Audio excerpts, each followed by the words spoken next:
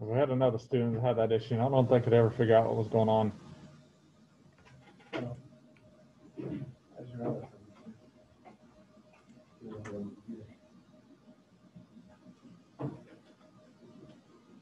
I was wondering why you were there. Yeah, I don't know. Last class is where I was supposed to not here, but in the middle of normal.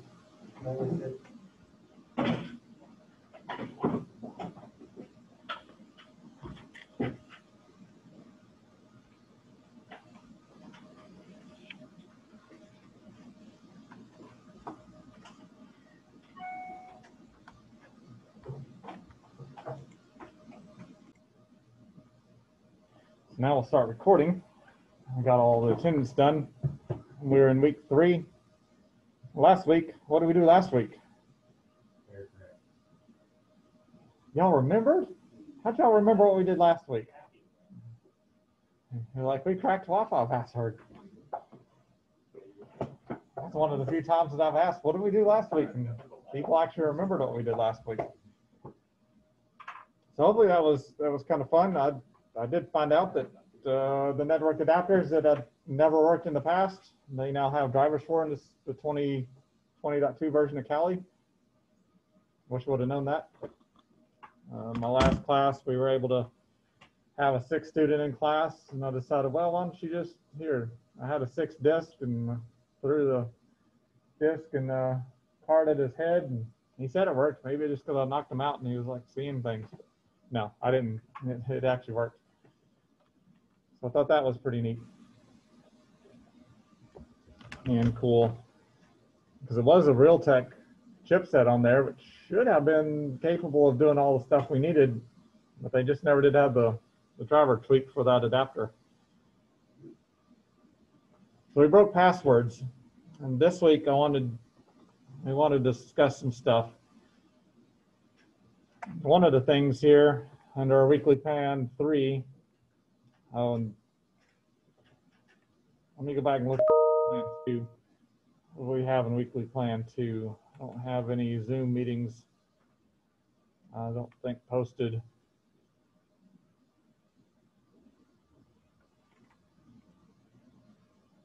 But our Zoom for this week, or for today, I'll paste right under here under resources later on. Let's look at presentation topic 1. Probably already talked about this a little bit. So you're going to research an ID theft case and present how that person's ID was stolen, how long did it take for the victim to recover from theft, and what did they go through before their name was cleared.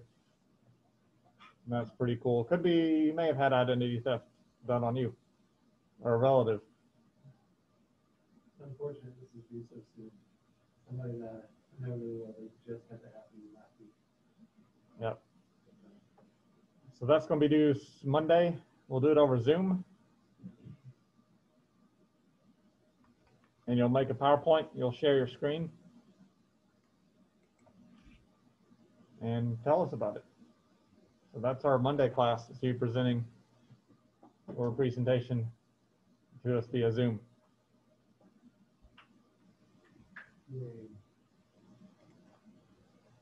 Okay, so that's that topic. We want to discuss some stuff about passwords. We also have test out module 2. Let's see, when is that due? That is due September 11th, so that would be Friday. And the test out module 2 is due.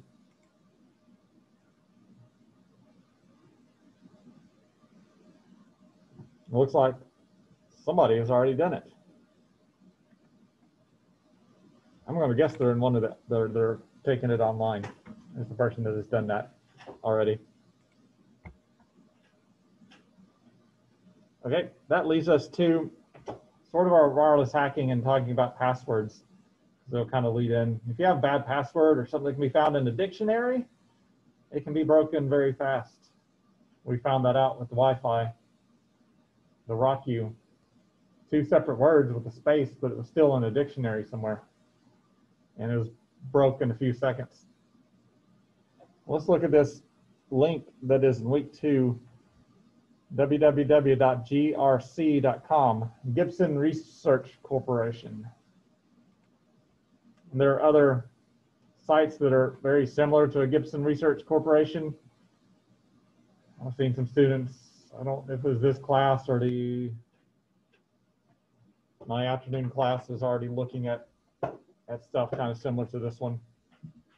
But Gibson Research, and they have a couple of things here. One of the big things is Shields Up. You can access a remote server and tell it to scan your firewall at your corporation to see what it sees. And that way you know what somebody outside can see after you've been configuring your firewall. That's pretty cool. So they've tested over 104 million different firewalls. A few of those have been my request. With this Gibson Research, let's look at some of the stuff about passwords. So at the top of the screen, you'll have some drop downs. If you look at services and you mouse over services,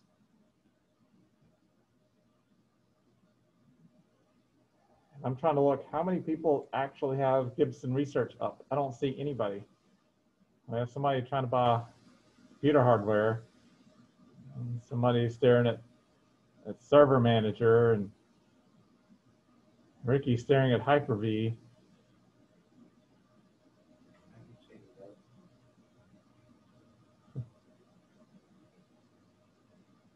Aaron had Gibson Research. I don't know if he had it up before I started talking or not. He's behind the monitor on me,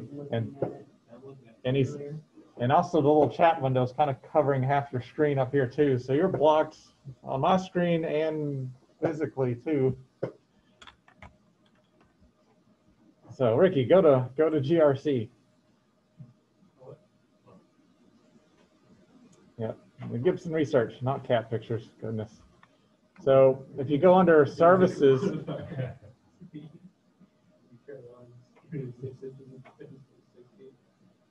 So if you go under services here and we look under, we got a password haystacking. So we're gonna look under password haystacking. Well, this is a calculator. This isn't the only place that has this type of calculator on the web. Other people seen how cool this was, so they built their own sites on it. But if every possible password is tried, sooner or later, yours will be found. That's true. The question is, will that be too soon or enough later? So this is just a brute force calculator that is going to tell you how long that it would take to go through every single password based upon how long your password is, how many different characters and symbols that you have in your password. And this is done without sending the password to anything. You just start typing stuff. Stuff. So I typed in stuff. And it tells me there's 5 lowercase letters. There's no uppercase, no digits, no symbols. An online attack scenario, assuming that you can get a server to accept about 1,000 password tries per second. That's pretty quick going across online. It'd take about 3.4 hours to break. If you're doing a fast offline crack scenario, you've got some NVIDIA cards in your system, like 4 or 10 NVIDIA cards, and you're running through that. You're being able to guess 100 billion guesses per second. You're looking at 0.000124 seconds to break it. That's pretty darn fast. And if you're using a cracking array like supercomputer, they can guess 100 trillion guesses per second. Well, there's a whole lot of zeros before the 124 second break. You can't even blink that fast. Not even with the offline fast cracking scenario array. What about pass 1, 2, 3, 4? Our amazing password. If we didn't use a dictionary, to break it, and we just brute forced it with an NVIDIA graphics array cracking machine for like 36 minutes.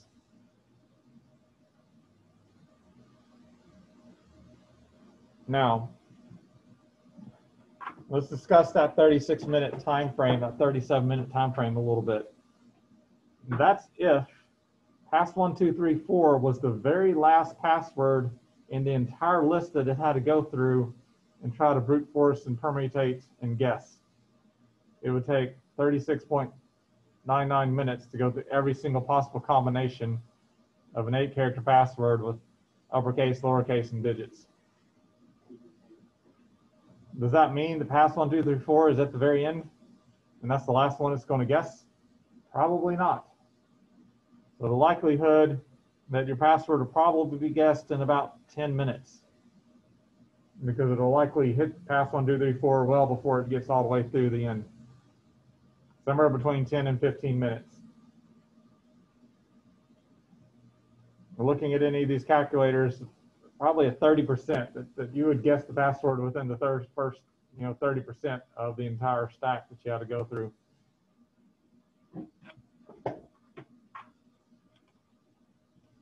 Some of our classes require that we use all 4 symbols. So we've added an exclamation point to the end of pass1234 just to greatly increase security and appease the engineering people that want us to make super strong passwords. With that password, I know that would probably be in a dictionary and cracked way sooner than this, but it could potentially take 2.5 months. I would suspect if it was ran through a brute force tool, it would likely find it in a month instead of the full 2.5.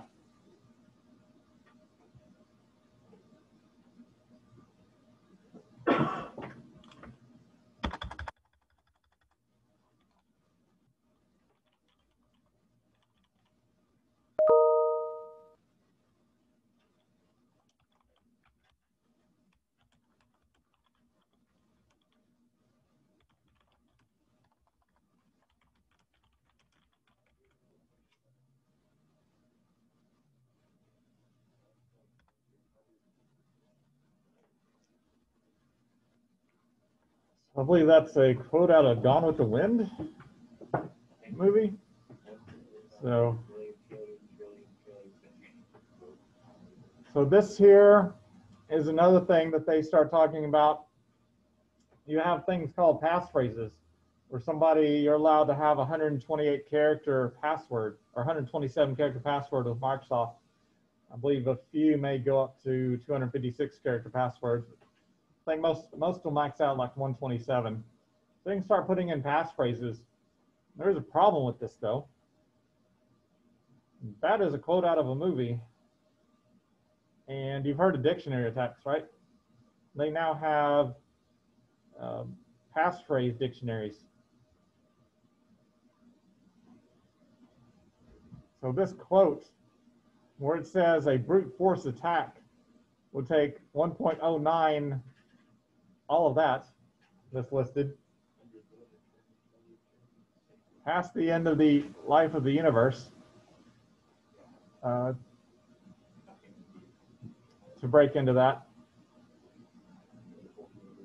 The likelihood that that phrase could be cracked via a dictionary, you might have that broken in less than a day. So just because the brute force calculation says it would take beyond the end of the universe to crack that password using brute force capabilities, doesn't mean that that common quote out of a movie phrase wouldn't just be in a dictionary somewhere and found.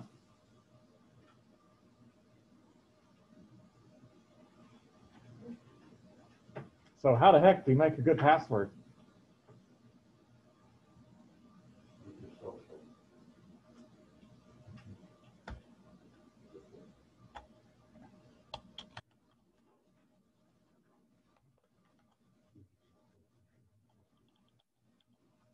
Well, my social could be broken in a few months.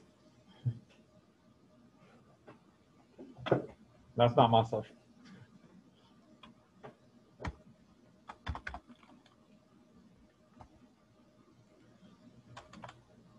So it's good to use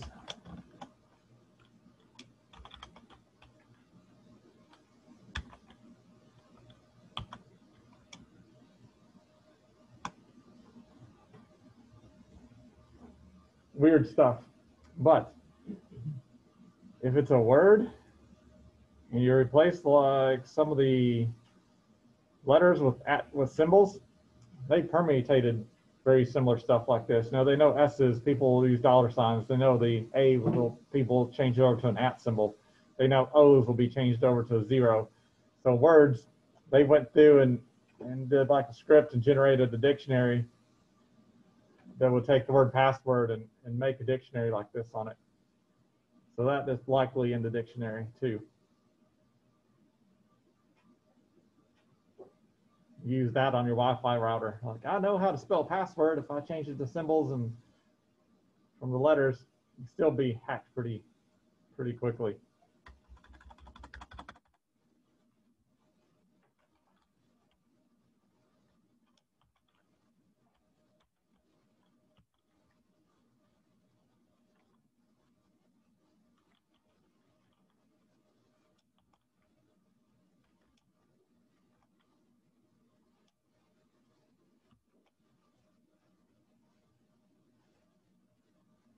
So there's an 8-character password. And yeah, it's just the first letters. Frankly, my dear, I don't give a damn. With the 1 being an I and replacing stuff like that. So you can use some acronyms that maybe help you out. But another problem is 8-character passwords they've got rainbow tables out for every possible 8-character password. I think they got rainbow tables out to 10 characters now. If you have a password that is 10 characters or less, the hash can be taken and fed into what's known as a rainbow table server somewhere, and it'll have your password in less than a second. That means that they've already brute forced every possible combination up to 10 characters and stored it into a rainbow table, and they've got a system with enough RAM to hold that entire database into RAM, and then you can pass any hash into it, and it'll do an index search lookup on it in the database and instantly have your password for them. And your password, preferably, would be 14 characters long.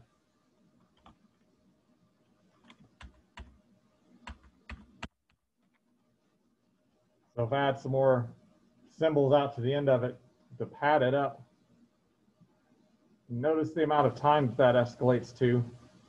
And I've got a 14-character password now. Or you can back it down to 12. Microsoft is best practice would recommend that you have a 12-character password or longer because of those rainbow tables.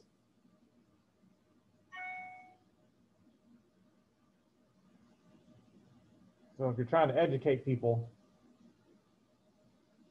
how to generate good passwords, that's tough to do. And how to make a good password.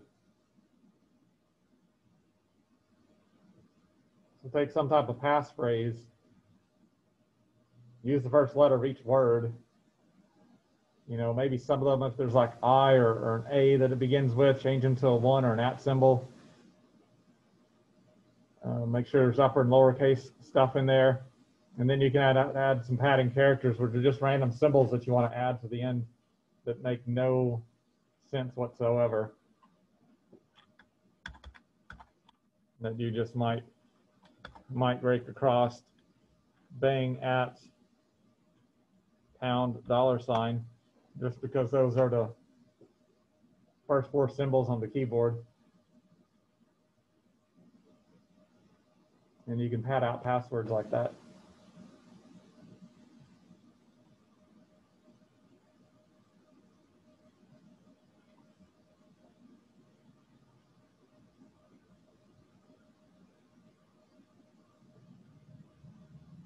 So 1.74 thousand centuries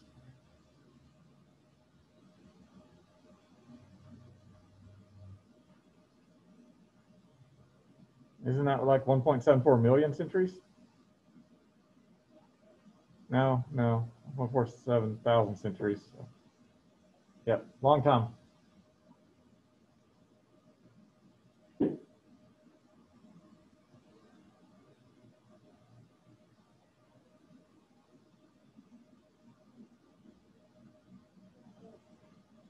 Coolness.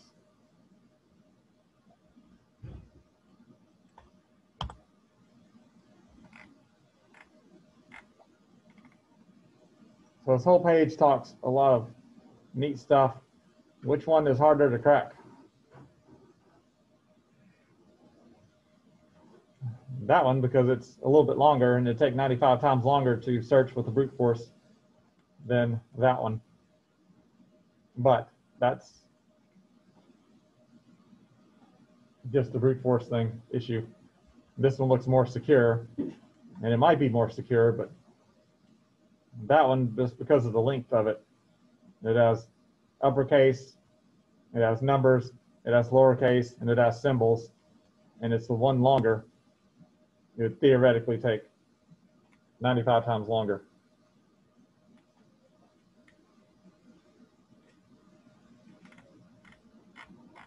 So, a whole really good article on passwords. Now, if you need to get a password and you're going to set up VPN connections from central headquarters to a remote site somewhere, or if you're setting up a password to authenticate a machine device, like an access point to an access point controller server somewhere for those two to communicate with each other, then you're trying to figure out, how do I come up with a really good password? And GRC and some other tools on the internet have some password generators. So if I look under services here, and I come down to perfect passwords, and I click on perfect passwords, it will generate a 64 character password.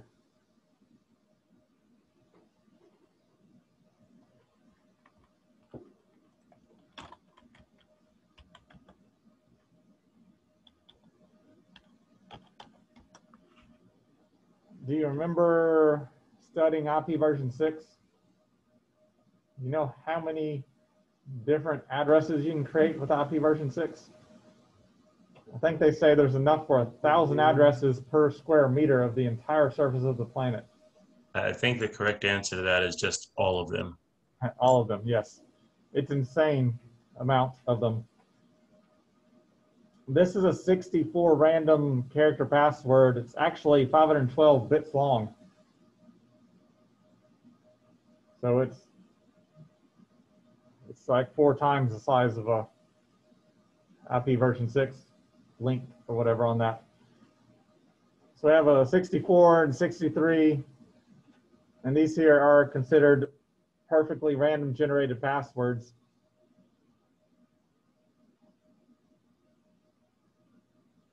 And it is so astronomically infeasible that when it generates this random password, that it has ever generated that password for anybody else in the history of this website.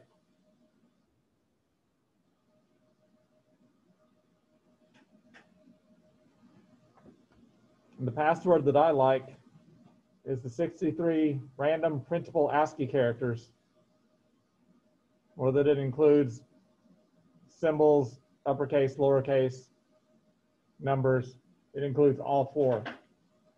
And these others just, letters. But if you do have some type of system that can't handle symbols, they generate a couple, 2 separate passwords here, 164 and 163 in length that you could use. So what I do when I'm setting up VPN gateways between systems, I'll go to this site, have it generate me a perfect password that's this long. And the thing of it is I'm going to have to store that in a file somewhere. I mean, I'm not going to type that or remember it. I'm going to have that stored into an encrypted drive that only very few people know how to get into it. Here on campus, they have these passwords stored in a secured folder on the server, and then that folder is encrypted. So I've got to go, and then I think the files even has the password on it. So there's about 3 different steps they have to get to the passwords. And that's for in times when, say, the firmware lightning strike took out the device, and you have to replace the device with a new one. You could go in and copy the password out and put it into the config of the new device out there. So I'm going to copy this one with the 63 printable ones, and I'm going to go back to under services and password haystacks and just see how good that password is.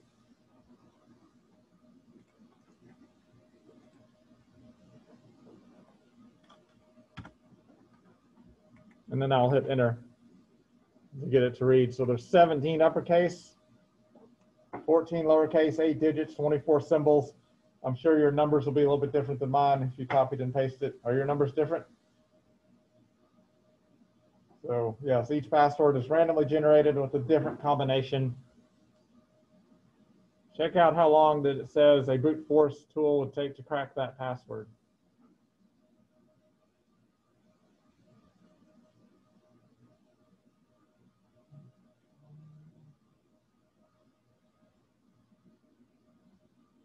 They ran out of words for the number that's that big, so they just added hundreds, millions, and a bunch of trillions out there, and then century at the end, which is all of that times 100.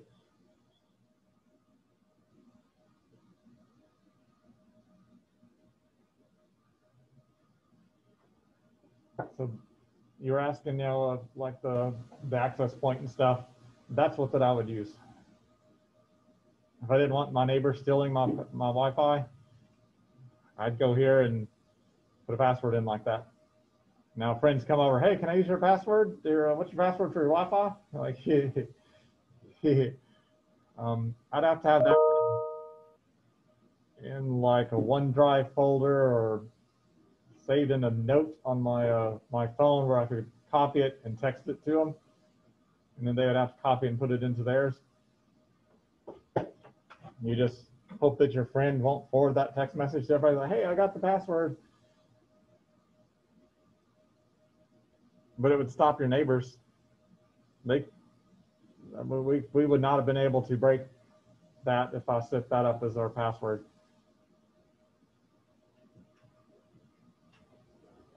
We'd have to use some other type of attack. Brute forcing would have been impossible in that route. But it is possible. I'm sure you can go to GRC on your phone, go to Perfect Passwords, and you can copy one of these password fields out and set up your home Wi-Fi with that. Just don't lose it. Copy and paste it. You would not use this password as a login, like the administrative login. You wouldn't be able to remember that. But you could remember that you could get to that for your device to have connection. If you're creating a password to protect your certificate that's signed by a third party somewhere that's protecting your website, your certificate being the little lockbox at the top, you're wanting to protect your private key, you would use something like this. Because that's something you'd rarely have to go to. You go set it once and you configure it on your server so it can decrypt it and load it into RAM, and that's only configured once.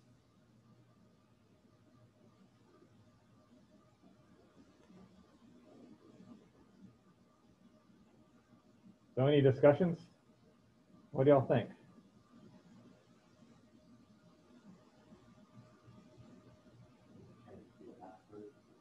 Thinking about changing a few passwords? That might be a good thing to do.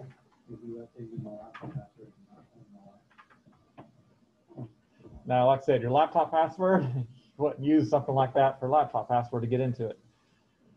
But setting up like I said, VPN, you want that connection to be secure, and you don't want anybody to be able to break that encryption stream. So you throw that in as a key. for being able to authenticate into that stream or your Wi-Fi.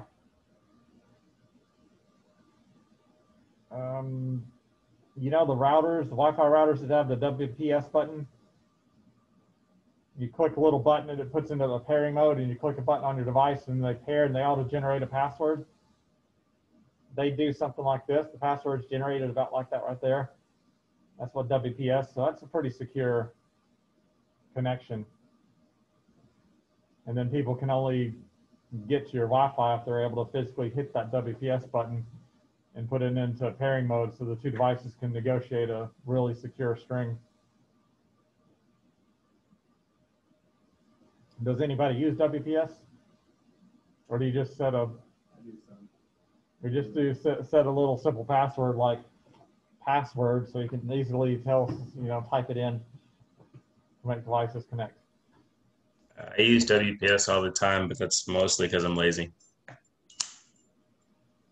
Laziness and more secure is good too. That's a plus. No lot of wireless printers use that. Yep.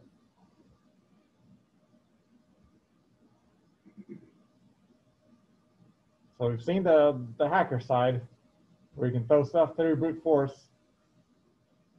And now we look at it from an IT security side on how to create good passwords.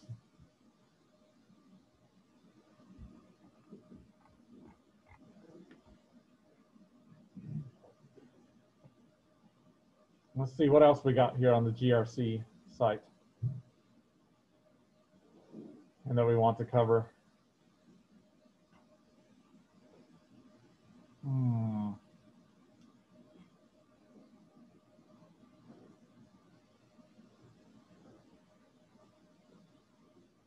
This site's got a lot of other cool stuff on it. One of the cool things is, you know what,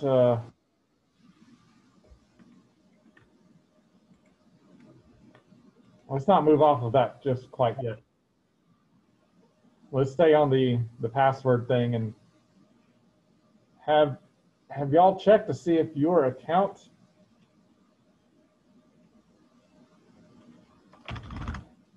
have you checked to see if your account's been phoned?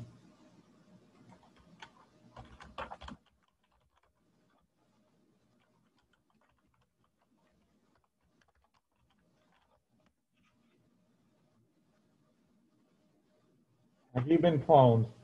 Have I been phoned.com? There's a website on that. So if you've not, you can go to this website and they collect the public disclose. You know, when companies get hacked, they have to publicly disclose what accounts were compromised. And this company has collected all of those public disclosures, and they have everybody's account information that some company has said has been attacked. So you can type your email address in here and check to see if your email address,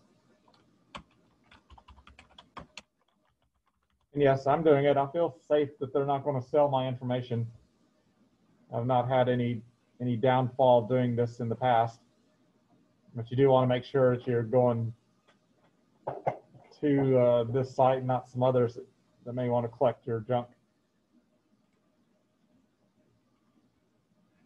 So I'll type in my email address, and it says, oh no, there's 8 breaches listed on here.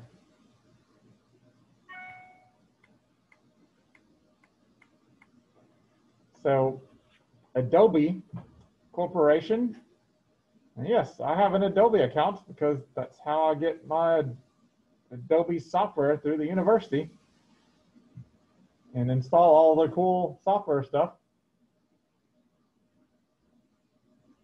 And their company has been broke, and my email address was included into that.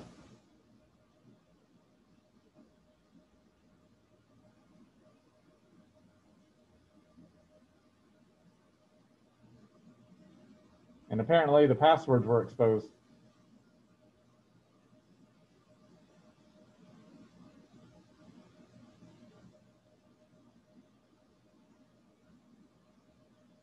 So interesting. Apollo. I don't know what the heck Apollo is all about. I don't remember having an account with them.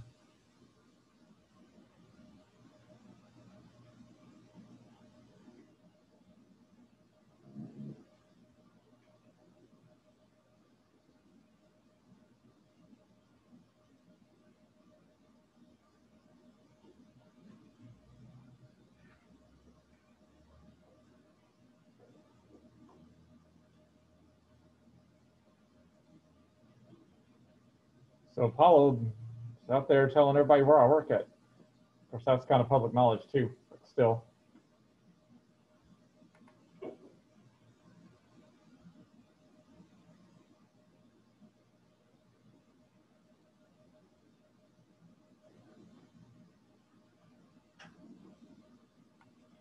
This B2B hack right here is probably why I get some of my spam mail. Where people, I get emails about, you know, stuff that'd be related to university. Because they know that I work at a university, because in the database somewhere, so they can target me.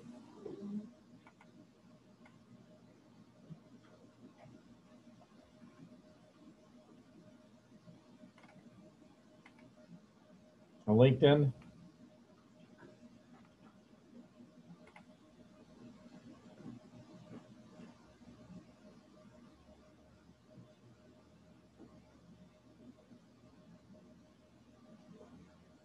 And the LinkedIn passwords were cracked for a lot of people.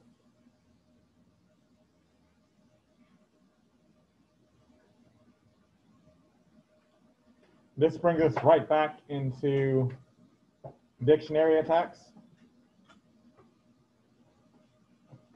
If your site shows up and it mentions anything about the passwords were run through brute force and the hashes were transferred over, they figured out what password you're using with your account. If you use the same password with all your accounts, it's in a database somewhere.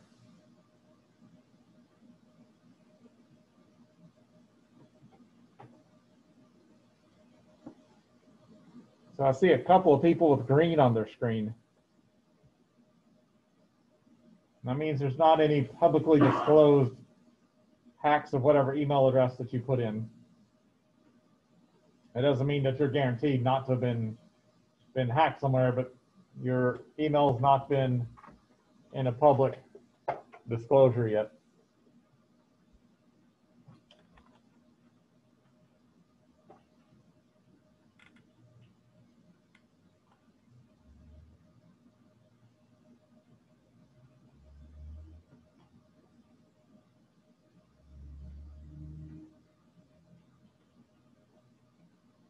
And there's all the breaches.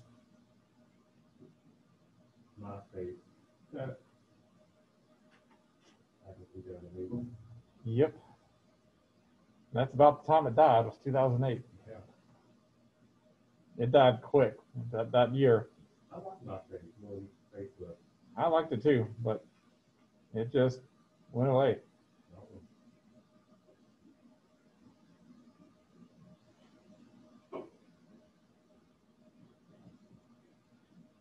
And these other kids are like, MySpace, what's that?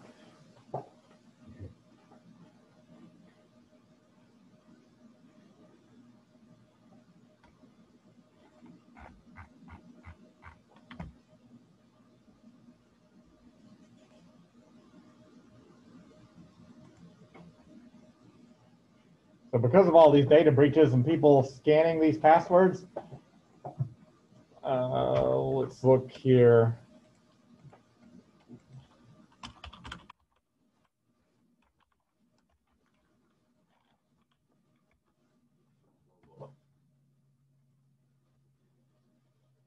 National Password Day, how to make your account safer, blah, blah. So you should also change your password if you use one of the most popular passwords of 2020, according to Splash Data. And that's because they, you know, have been hacking all those other accounts.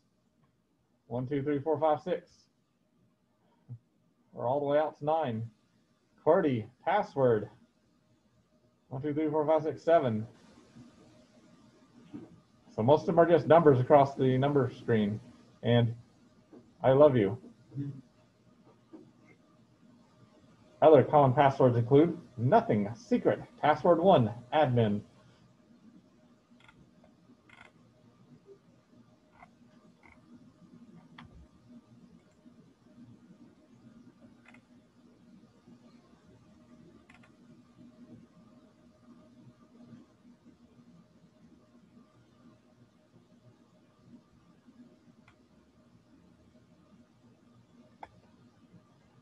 What do y'all think about those passwords? You know anybody that uses those passwords? Works at FedEx.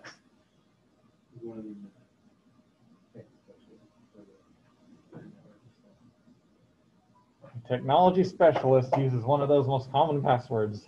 Oh, no, I thought you said. What? Oh, He used to. okay, used to. Now I didn't figure out the name of it, but he uses an app that generates those passwords and stores them on his phone. Okay. It's really useful. So there's a list of the top 25 passwords over the years from 2011 through 2019 on the Wikipedia site.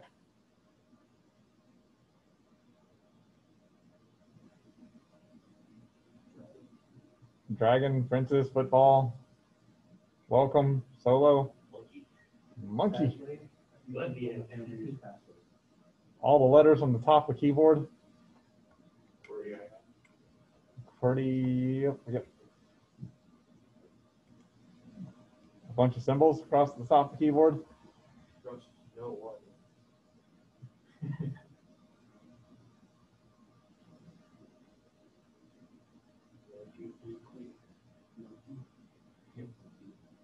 I found Jesus.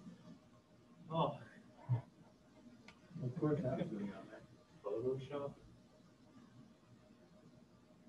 Adobe 1, 2, 3, .org. I still like trust no one. Freedom. A bunch of zeros. Yep. We use Let Me In, or this class. It was for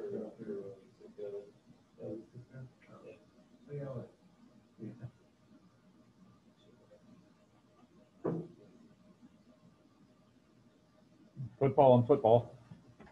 Yep.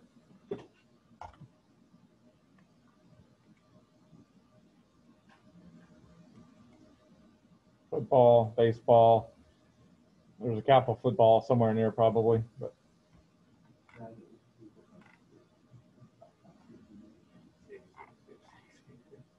1, 2, 3, 4, 5, 6. 1, 2, 3, 4, 5, 6, 7. I think it's popular this year too. So 8 years in a row. 1, 2, 3, 4, 5, 6 is the most popular password. Aren't a lot of sites starting to make you use the capital lowercase? There's a lot trying to make you use different stuff on that.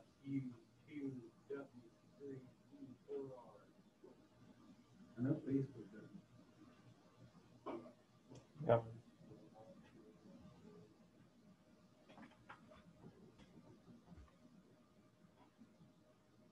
So these make up more than 10% of the passwords that they have found. The top 25, 10% of the population.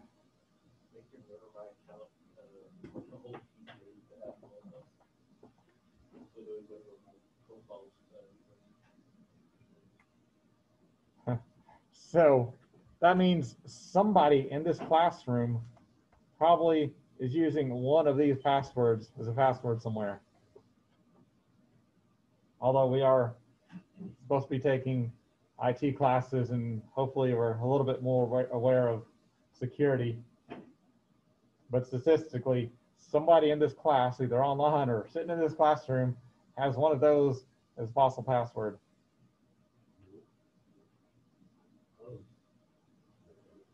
It's not like close. If it's close, it's probably not a good thing. I'm not doing my password. It's just Yeah, any type of sports. I have, Paul says he doesn't think this year would be a year football would make a comeback as the password. Definitely not Razorbacks #1. Don't know. That'd be a good password because nobody had ever guessed that you would pick that as a password. Razorbacks #1. What? No. And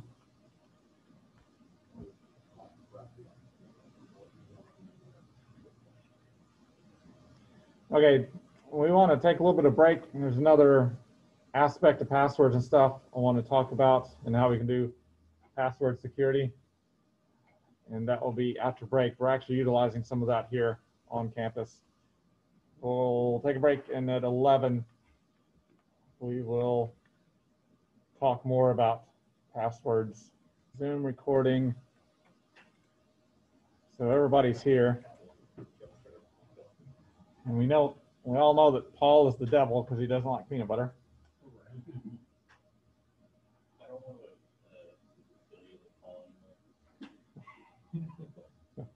Don't want to be affiliated with Paul anymore.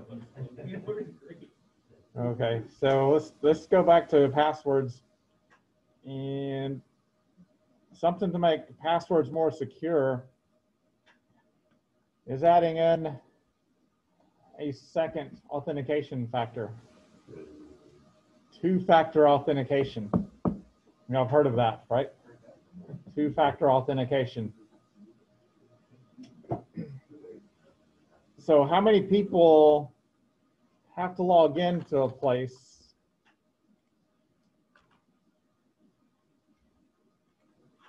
and wait for a text message to come in on their phone to log in to a site? I think everybody in here has to do that because everybody has a remote PC account. And it was set up where that y'all have to use two-factor authentication. .gov accounts and stuff. No, not like Duo. So two-factor authentication with SMS texting has been popular for a while. It is now starting to be not popular anymore. And the reason for that, hackers have been able to spoof phone numbers and stuff. Have you ever had somebody call you and ask you why that you were calling them and you didn't make any phone calls that day? It's because spam callers use your phone number to make some phone calls. I've gotten that in the middle of Algebra 2. So yeah, I've gotten people call me up and go, I just returned in your phone call. I'm like, well, it's pretty sure that my number is spoofed because I haven't made any phone calls with, for about a week because I have no friends. And my family's disowned me, so I've definitely not made any phone calls to you. But it was spoofing. Spoofing is very, very common. I know that we had a faculty meeting a year or two ago, and everybody was complaining about that fact. They can also spoof your number, so if they've authenticated and figure out you have two-factor authentication, if they can guess your password, they can run a script and take control of your phone number, the phone companies temporarily. When that two-factor authentication text code goes across, it'll send it to them instead of your phone, and then they can get into your system. So that's been proven that can be done. And they have now marked SMS texting as too vulnerable to implement. So guess what my bank did over the summer? They just implemented it. Brand new cool stuff. Well, they revamped the site. They did have text messaging before that, so I don't know what all that they added, but I think they just added a new system and kept up the SMS. But that is now considered not cool. Well, guess what? Here at the university, which is normally way behind everybody, but we have a really great chief information officer. He's keeping everything on track. He did read about SMS texting not being a good thing. They had implemented a search committee for increasing security and two-factor authentication to research different type of things like using smart cards or retina scans and blood draws to check your DNA and stuff like that. Okay, maybe not quite that vicious. If you have to give a prick of blood every time you log into a computer. But they researched all the stuff, the SMS. Office 365 was originally, I was getting SMS text messages to be able to authenticate. But because that's no longer something that you should deploy as a method to secure down authentication, they moved over to Duo.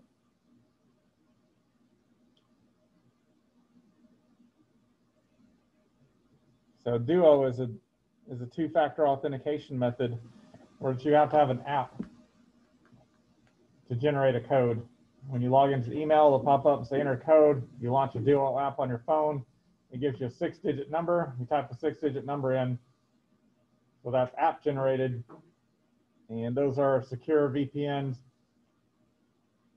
And that is now considered a method where that hackers won't be able to spoof that and steal your code like they can with text messaging, because SMS was built, you know, back in the 90s whenever text messaging was started, and it was designed for no security. Just go to phone number to phone number. They didn't think about security implementations of that back then. If you're old and have no friends and your family hates you and you're broke, you have an iPhone 5 still, and Duo won't install on it. So you get these little key fobs. This little key fob, start video, little key fob like that. Everybody see? And it's got a LED screen on it.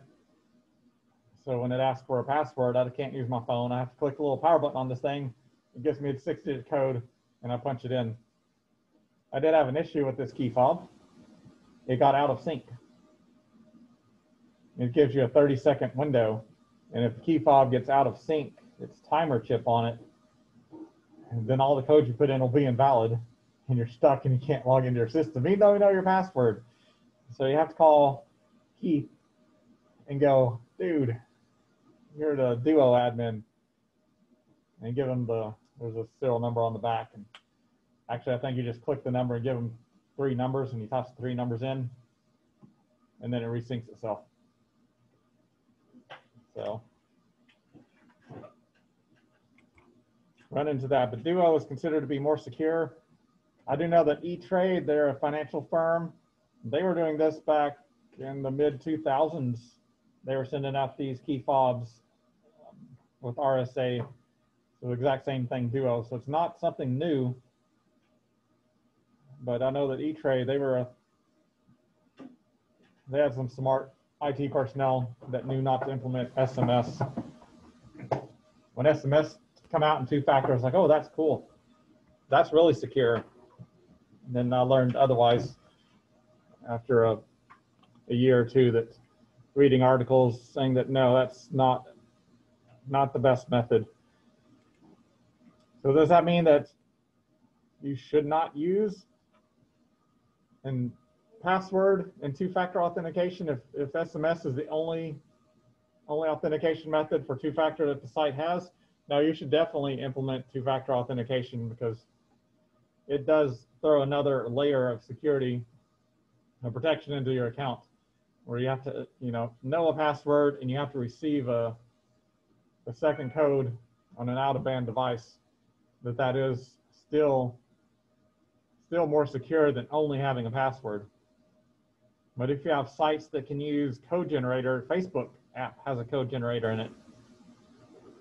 So if you're using the Google Duo or the Facebook code generator or any of the other type of apps, and they integrate with your bank or some other type of login mechanism, that's considered more safe than implementing the SMS texting.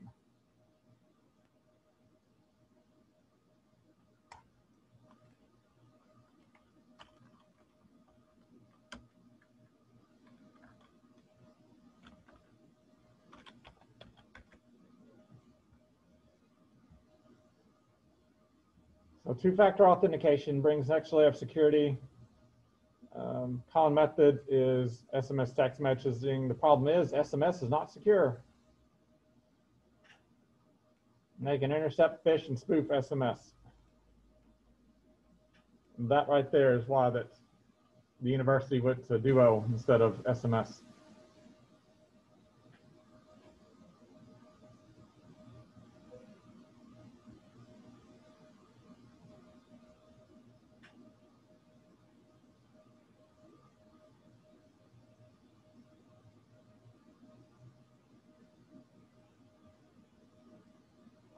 Do you use SMS for two-factor authentication? Question mark. Don't. Well, like I said, if that's the only thing that's available, like at the bank, they don't offer anything else, go ahead and set up two-factor authentication with SMS because it's more secure than only using your password. But you might talk to your bank and go, look, I'm in college and I'm kind of smart. You should probably implement an app-based authentication than SMS because here's why. And then they'll tell you, like, we got too many old people that are too stupid to do anything. We have to implement the text messaging. Maybe the answer you get. I don't know what answer you would get, but that's a possibility of that. There are several articles on why the two-factor authentication with SMS is not, it says it's not secure. It's not as secure. There's better out there.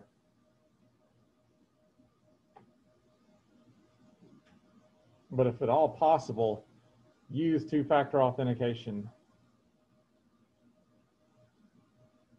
So Paul said he requested one of the dongles and you never received it. Uh-oh. Alex is interning in IT, I think. Why did Paul never receive his dongle? I started today, so I can ask. Bro. Because you don't like peanut butter is the answer from the back of the room.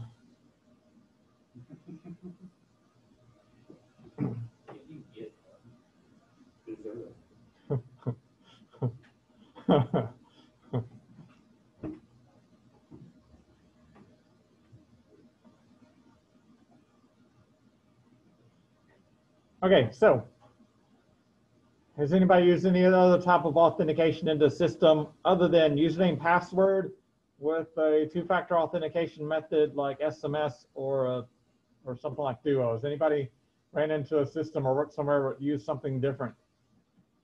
The Big A uses like a security picture. And also goes along with username and password. You got a bunch of like a 20 pictures. You got to pick out a picture that you want and add it to your security picture. Okay, so security picture. That's when you're authenticating, you have to pick a picture to add it into your account. Yeah.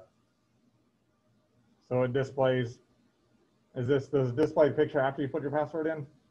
Yeah, it displays like a bunch of them. Mhm. So while you're setting it up, set up your new account, like 20 of them accounts, just pick one. So we gotta remember that picture and add it in with your username and password. Okay, I've seen similar item. I think my bank several years ago did that, but when you chose a picture, after you typed your email or your username in, it popped the picture up on the screen, and if it didn't pop the right picture, you were supposed to stop and go away. I'm not sure how that really secured stuff down, but I could see where that if you put your username password in and it popped up 20 pictures and you had to click the picture, that would be kind of cool. And we have a magnetic key card, Face ID, your thumbprint. Mythbusters showed where that they lifted somebody's thumbprint and put it on a ballistics gel finger and used it to get past. They found a lot of door locks and stuff into systems. They just made a black and white copy on a piece of paper and put the piece of paper over the sensor and it read it and let them in. It was actually just absolutely atrocious on security.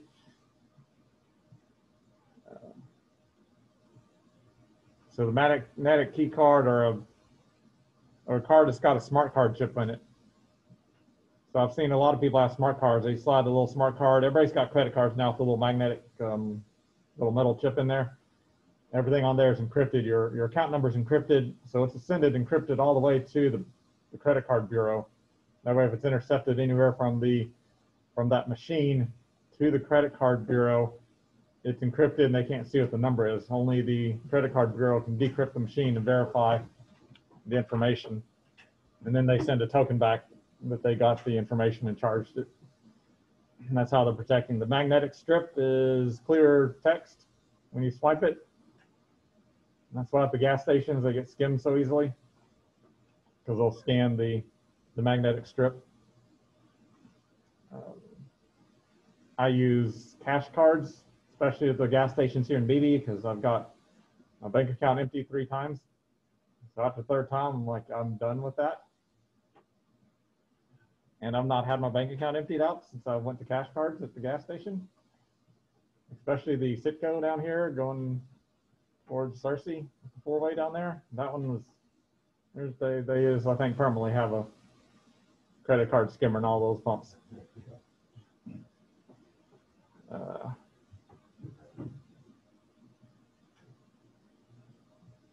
But that's what that code is. They also have those smart cards. You slide in, then you put in a PIN number. So you got to have the card and you got to know something, which is a PIN number. That's 2-factor to get into computer systems.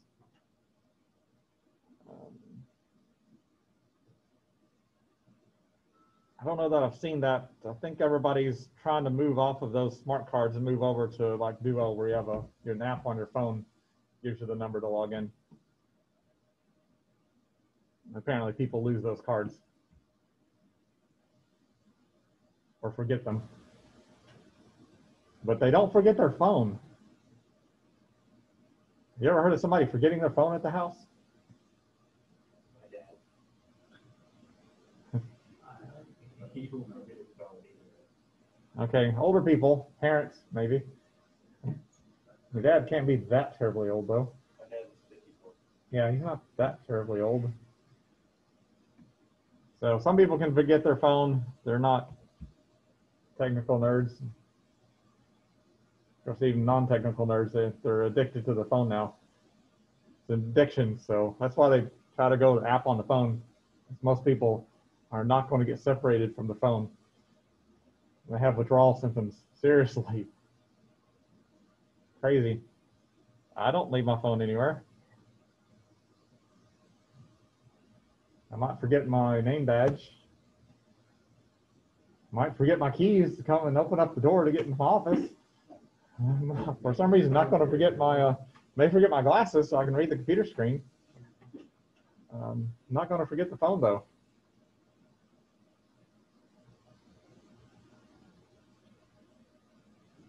And I did not forget my glasses today. It's just harder to see all with them on. I can see the computer screen better, but it's hard to look out there. I see more strain.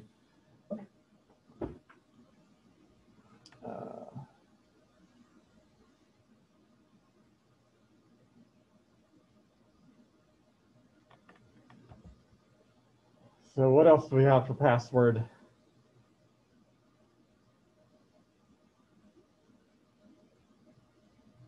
Well, in the LAN 1, LAN 2 course, we learned about Kerberos, right? Did you learn about how does Kerberos work? Anybody? Anybody know how Kerberos works? So a big problem with networking is continuously sending your username and password across the line. Your authentication credentials. That can be sniffed and then cracked.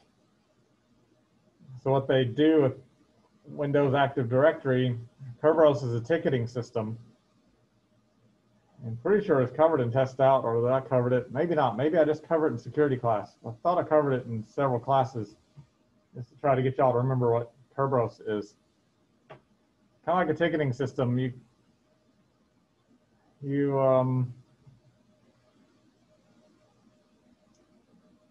The best explanation is maybe like going to see a movie. You can order your tickets online, and get your ticket printed out. When you go to the ticket booth and you have the like simple-faced high school kids working behind there, you don't have to give them your credit card information, and they won't have the opportunity to steal your credit card information. You have the ticket already because you did that free, and you can hand them the ticket and you get into the movie or the concert or whatever you're doing. So that protects your credit card information at that route. Well, that's what Kerberos does. You authenticate the one time against Active Directory, and you get Kerberos tickets from then on. It's kind of like the concert ticket says, hey, and it's good for 5 minutes. Each ticket's good for 5 minutes. You got like multiple tickets. You got a main ticket that you can use that will grant you something called a resource ticket. So if you want to print, you get this other ticket that says you can use this printer for the next 5 minutes. So you grab that ticket and then you present it to the printer and do your work on it. You're no longer presenting your username and password. It's a big, long encrypted key that's time-based that the printer can look at and go, okay, this is tokened. I don't know who this person is, but it says they're allowed to use this printer. So it lets that person print. And that prevents your username and password from being sent to that device. The device is, told basically, you don't need to know who's accessing you. You've got one leader who's going to tell you, it's going to give out these tokens that let you know if the person's allowed or not. So for after you've logged into Active Directory, the rest of the time, you're only using these tickets that are generated every time that you want to access something. And then, like I said, they're only good for 5 minutes. So if somebody steals that ticket and tries to decrypt it, it should take hundreds of trillions of years to break that encryption on that ticket. And that ticket will be expired in 5 minutes. So, pretty secure. Did Microsoft create this? Do you think Microsoft created something that amazing, secure? No, you were very correctly. They did not make that. In Massachusetts Institute of Technology, smart people up there in their doctorate program created Kerberos. So it's MIT. I think the university even has a patent on it, I believe, but it's allowed for other people to put it in their products. I don't know if does Microsoft have to pay MIT money for it or not. But cool stuff.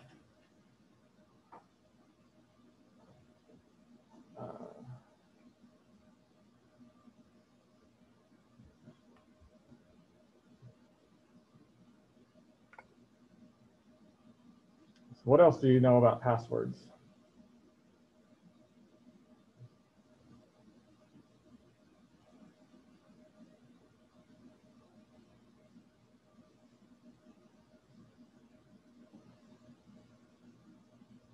Kind of open discussion, even you online.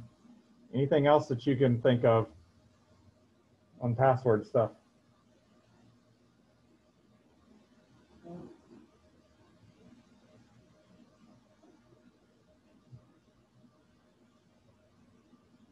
Facial recognition. Paul posted that. I think some of the iPhones have a facial recognition feature, don't they? Some of the ones that are later than my iPhone 5. But I think that I've heard that some people can just hold up a photo of the other person and it unlocks the phone. So I don't think that's very secure. What do you think? I say facial recognition. Mythbusters already showed that fingerprints can be lifted and spoofed really easily. Just lift them off a doorknob, transfer them over to something.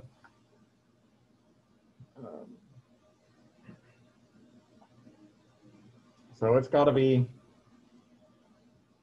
two-factor authentication is going to pretty much have to be something you know and something you have, or something that's sent to you via out of band, such as the Duo.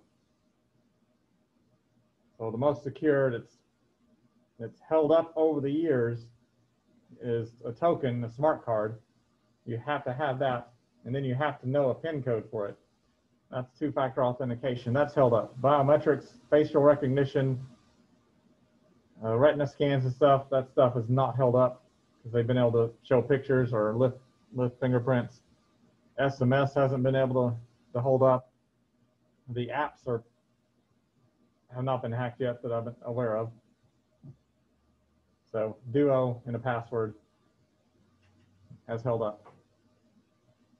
And that our little Duo thing is, they've been using that for at least 15 to 20 years.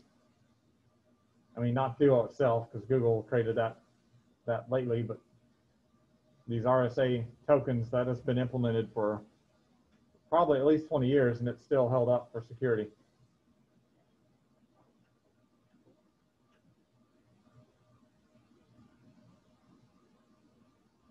Yep.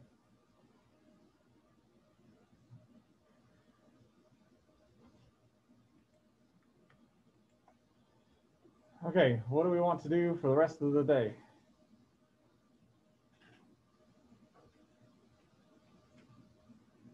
For those people that are online, if you're not very far from the university, we're having a Back to BB Bash thing today. It probably started at 11.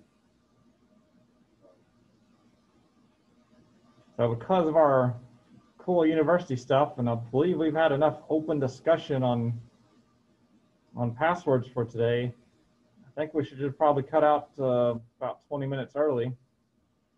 And that way we can go over and avoid the crowd and avoid the coronavirus threat from checking out Back to BB Bash. And maybe if there's food over there, we can get food before they've given all the food away. I don't know that there's food. They told there was food. So I think that's probably what we're going to do. We're just going to go ahead and close this out. I'll upload this. So if you want to, watch anything, we didn't create any VMs. It was mostly a discussion day. We did some little labs on GRC. You can play with the GRC website. Look at other stuff that's there. He's got lots of stuff. That's pretty cool. And have you been phoned? So let's go ahead and end this. Anybody online have questions for end the meeting?